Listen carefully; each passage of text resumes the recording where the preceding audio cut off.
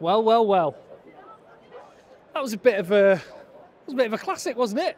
Just watched Uruguay against Namibia here at the stadium in Lyon, and I had my eye on this fixture before the World Cup, thinking that's got real potential. That one, two of the so-called minnows going head-to-head towards the end of the pool stage. Namibia's last game tonight, Uruguay's penultimate match, and it could have the feel of a bit of a final for the two of them. As it is, Uruguay performed above expectations against France and to a lesser extent against Italy.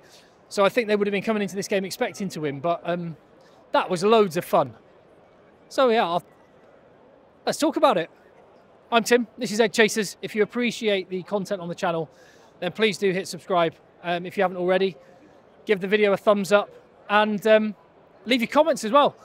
So I'm on a 7-week journey. Hey! I'm on a 7-week journey across France, and today's hello. Where are you from? France. France. Ouais. What's this team? L'île-sur-Sorgue. I'm from l'île-sur-Sorgue. Allez l'île B6, nique le sucre. Le sucre n'est pas mort. Et oui, Anglais? Anglais? No, French. French. No, you speak English? Yes. Oh, okay. Poquito. What are people saying in France about when Antoine Dupont will be back? Very big ambiance. With a mask? Le masque. Yes, thank you for this. J'adore Paloma. It's okay. Oui, It's oui, okay. oui. That's okay. Moi, j'aime Marine Schneider, Oh, no, qui est la don't- plus don't- belle don't- femme de don't be France. rude. Pardon? No, it's fine. It's fine. Good man. What is this chain? Egg Chasers. Do you know? Yes. YouTube. Yes. Yes. YouTube. Go yeah. find it. You'll be on there. Good man. Good man. What was I saying? Yes. So I'm on a 7-week journey across France. Today's my birthday. And so it's one of those days where kind of having your family around would be kind of nice. But this has been awesome. This has been absolutely brilliant. And I'm kind of buzzing off of rugby from that one. Just a really, really fun game. So if that was two of the big teams that had played, if you just changed the jerseys and that had been Ireland and South Africa, let's say, we would have been talking about that one as a bit of a World Cup classic.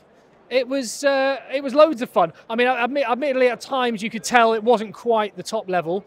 But I think part of that was the fact that both of these teams were determined to take their opportunity on the big stage and just have a bit of fun. Uruguay probably guilty of playing a little bit too much from too deep. But understandably, they're like, we're on the world stage. We've got a packed out stadium, 50,000 people. That's just brilliant. That's the first thing I want to say. It doesn't matter who is playing in these World Cup games. And on the video earlier in the channel, if you haven't seen it, go and have a look. It demonstrated that there are people from all over that have come to these games. But the French public and the people that have travelled here to France have got behind this World Cup totally. So 50,000 people in there to watch Namibia v Uruguay. Just think how amazing that would be. A load of those players are semi-professional, playing lower leagues. That would have been really, really special, as all the games this World Cup have been. And so I think both teams were like, right, we're here. We've got an opportunity. Let's show what we're capable of. And in terms of Uruguay's attack, how much fun are they to watch?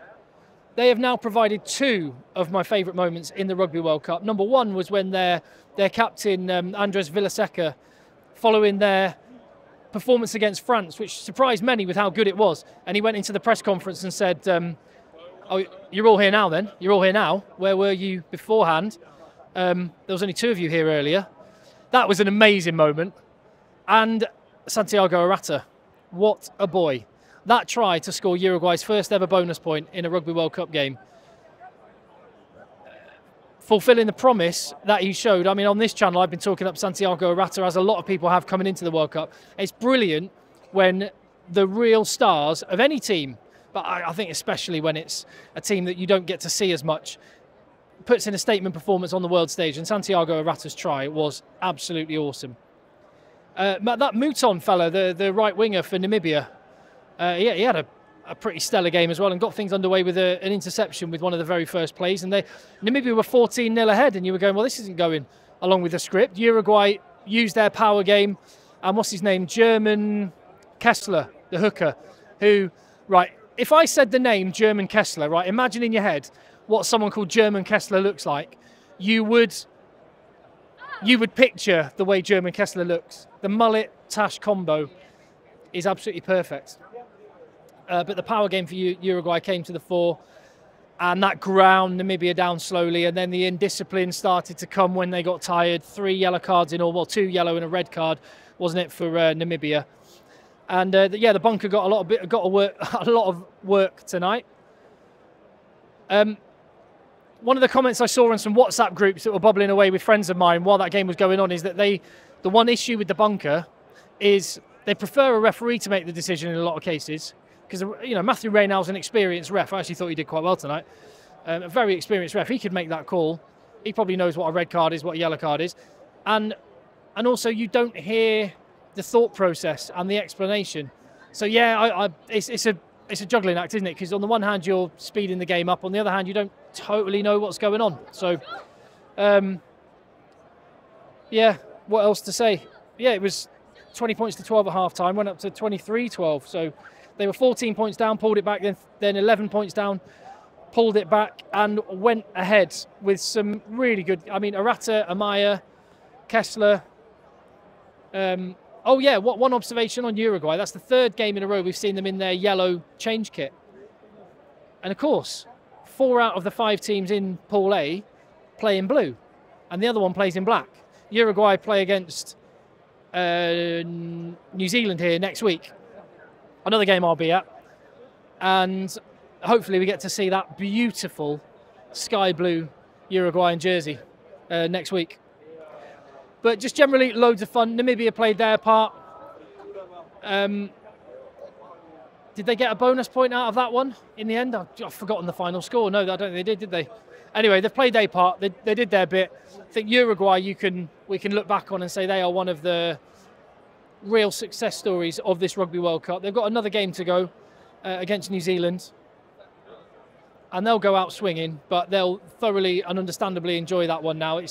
I know they beat Fiji, wasn't it, at the last World Cup, but this is the most points they've ever scored at a Rugby World Cup. They've got the 5 now, full 5 points for their win against Namibia, and they're growing. And I guess the questions start being asked, and I might go in actually, and when I get to interview some of the players in a bit, I might actually go ahead and ask these players, what is it? No, it's fine, you can walk through, that's fine.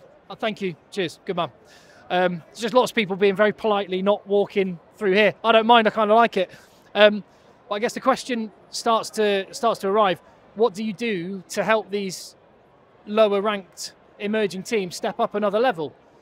And I think I've mentioned it in a previous video, I think it would be really, really lovely if the journey didn't end tonight for Namibia, and if the journey didn't end next Thursday, is it, for Uruguay? And there was some kind of continuation of the competition after the pool stages for the teams that finish in, or maybe 3rd and 4th, or maybe 3rd, 4th and 5th. You could have other competitions that kind of waterfall down in the way that the Sevens tournaments do.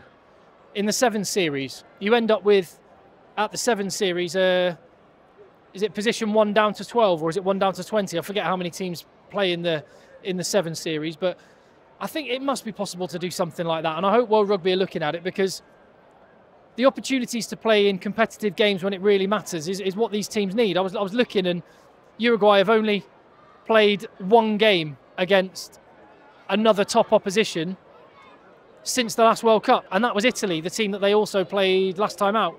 So these opportunities are so rare and so important in order to get better. And also the great thing about that waterfall type tournament is Uruguay, Namibia, Romania, Tonga, Samoa, all these other teams that never get to taste knockout rugby, or rarely, I should say, get to taste knockout rugby, actually have a little taste of knockout rugby. Bearing in mind they've then got to go and qualify for World Cups, it would just be invaluable experience. And we've had 50,000 people turn up at a stadium to watch a pool game that is of no consequence to the quarterfinals. And with that being the case, people will turn out and watch these games, like midweek matches. We could have a Wednesday night tournament while the quarterfinals are at the weekends, Tuesday, Wednesday, Thursday night, or Wednesday, Thursday night. You could have a kind of a concurrent competition, which gives these teams another opportunity. And who doesn't want to see more of Santiago Arata? I certainly do, and that's who I'm going to go and try and have a chat with. So hit subscribe on the channel to make sure you catch all the videos. I will see you on the next one. Right, I'm going to have to come in and turn it off now. Here we go. Done.